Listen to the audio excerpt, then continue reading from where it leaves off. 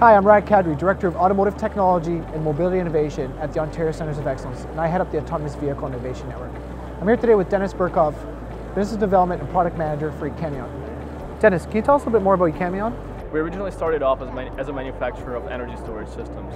Since then, we've branched off into very innovative electric vehicle charging solutions, including those for autonomous cars.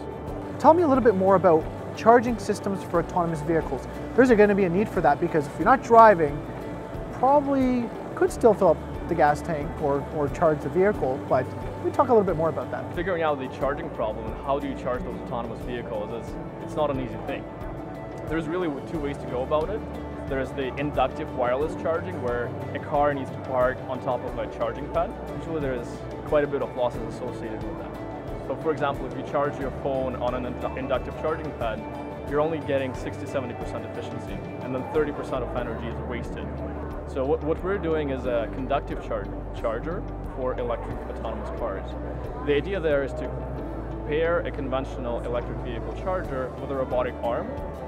The car is going to drive up to this autonomous electric vehicle charging station, and the arm automatically is going to attach itself into it. Can you tell us, do you have any customers right now, any sales, any projects that are going on that are interesting? Maybe talk about that a little bit. As far as the conventional electric cars go, we have a deployment happening right now along the Trans-Canada Highway from Ontario to the western border of Manitoba.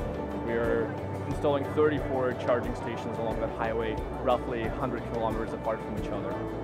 So enabling people who drive electric cars to go from, say, Toronto to Manitoba.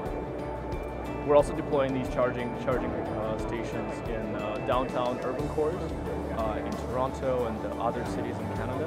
Why did you choose to do that here in Ontario? Our headquarters is in Scarborough.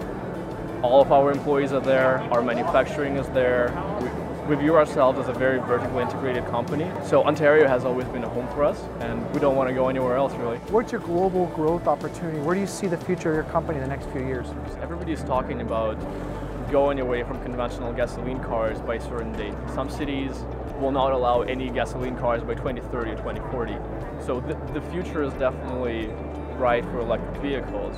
And electric vehicle charging is a very important aspect of bringing that vision into practice. We have future-proofness in mind in a way that all the charging stations that go out can be converted into charging stations capable of charging autonomous vehicles. Another great Ontario company building infrastructure for the next generation of vehicles right here in Ontario and creating jobs.